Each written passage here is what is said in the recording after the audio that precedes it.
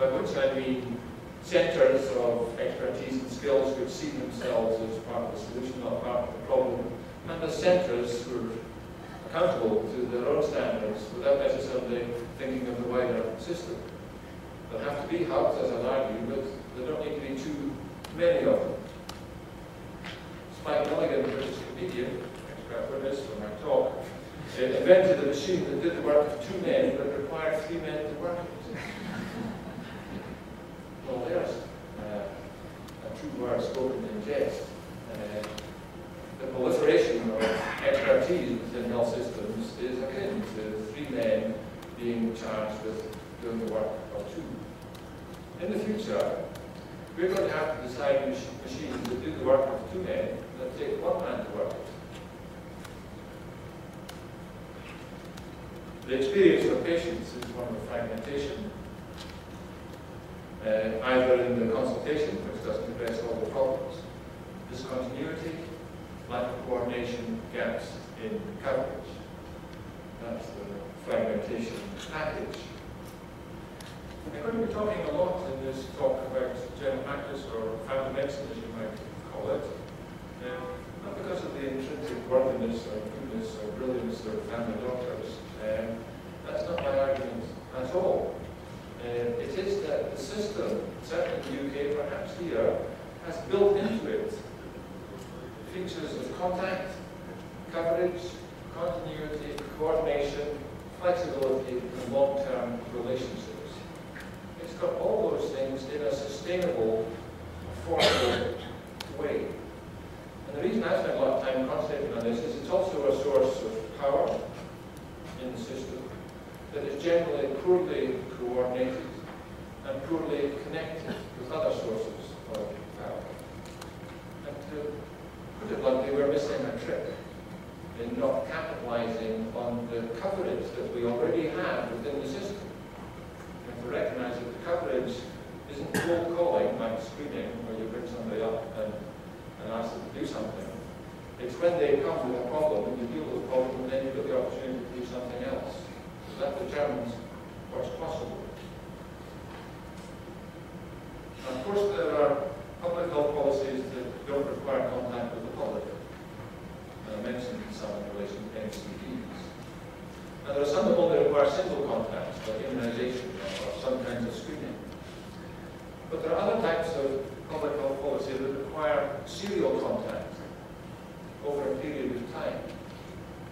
And we don't need to invent that because we've got it with primary care. We just need to make better use of it. That's necessary but not sufficient. Because doctors and patients or nurses on their own lack the time and resources that are available in all of these other resources, which they need to be better linked to, whether it's health improvement, other areas of primary care, secondary care, local authority, the voluntary sector. There's no end of people with whom there needs to be better relationships. But I think because family medicine has got the intrinsic features of contact, coverage, continuity, comprehensiveness, coordination, flexibility, relationships, trust, and sometimes leadership, it's a natural hub around which these other resources and the rest should be configured. That's one of my arguments. We need a machine that does the work of 2 men and takes 1 man to work it, so it's not going to be high technology. Perhaps this is fanciful, but we need something of a pioneering nature, fitting hubs and ribs and spokes and wheels and axles to transport the system that we've got to the one that we need. I want to say some things about Barbara Stafford, the late Barbara Stafford, who's really led the global understanding of primary care, defines trust, contact, continuity, comprehensiveness, and coordination.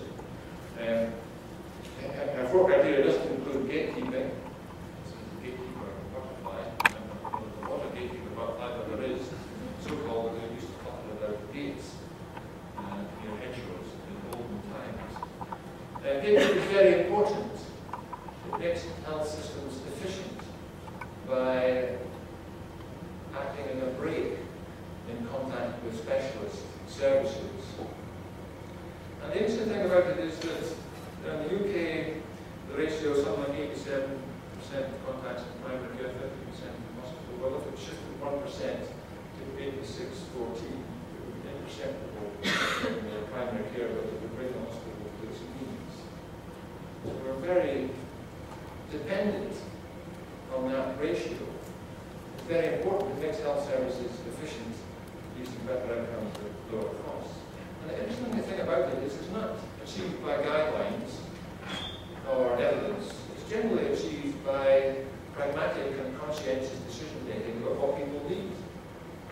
And it gives us these benefits. And there might be something in that to return to. Starfield's core criteria need to be complemented by the increasing focus nowadays on coverage, measuring what we haven't done and closing the gap, and on quality based on audit and evidence. It's coverage and quality that make primary care make a difference. And also, when we do that inequitably, we produce inequality. The pioneer in addressing those issues, the rule of halves, the extent to which things are not done, people not diagnosed, not treated, not followed up, not getting the goods, the intrinsic leakiness of health systems. We had a conference on this in Sydney last September on bridging the gaps. It was funded by the Hypertension Society. We had to concentrate to begin with on hypertension, although the meeting wasn't really about that. We did talk about bridging the gaps in coverage, in continuity, and in quality. Following the example of the Tudor Heart in South Wales, the mining village, he had an interesting story. He began working with Archie Cochrane of the Cochrane Collaboration fame as an MRC epidemiologist in South Wales, studying populations and getting 90% response rates. And in doing so in the 50s, he saw a lot of frank illness, which as a researcher he wasn't able to do anything about. And in his own words, so he left. He left to work in his own village to apply an epidemiological approach to healthcare. He called that leading a life of facts for a life addressing the facts of life. This simple idea of applying epidemiology to clinical care. He was the first man in the world to measure the blood pressure of homeless patients. And at that time, he published that in Alaska. Thanks to the last man to take part. He took part because he was the last man. And he had the highest blood pressure in the village, the highest blood pressure 170. A wonderful lesson that the job isn't done until the last man is in. Julian carried on doing that for 25 years. And eventually published in the BMJ showed that premature mortality had gone down by about 30%. Only 1% a year, so probably not detectable by a research study. And it's the only evidence example we've got of 30 years of work in primary care. But he didn't just do this by applying evidence such as it was at the time.